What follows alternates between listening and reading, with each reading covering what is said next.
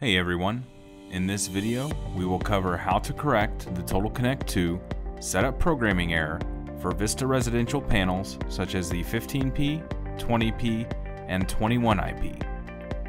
If you log in to Total Connect 2 and see a setup programming error, then Total Connect is not receiving information from the panel. For VISTA Residential Panels such as the 15P, 20P, and 21IP, this might be caused by panel programming or communicator programming. Please log out of Total Connect 2 before correcting the programming. After logging in to AlarmNet 360 and pulling up the account, choose Edit under the Actions drop-down menu on the right-hand side, then click the blue arrow. This brings up the Edit Account window. Here, at the bottom of the window, click the link labeled Click Here to program advanced features. On the Advanced Programming window, you may need to scroll down to see the Remote Services options.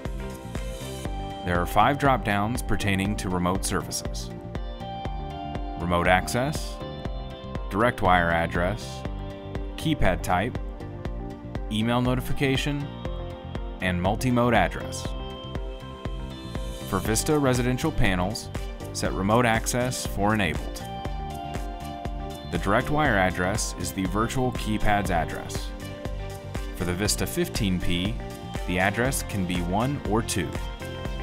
For the VISTA 20Ps and 21IPs, the address can be set for 1, 2, 5, or 6.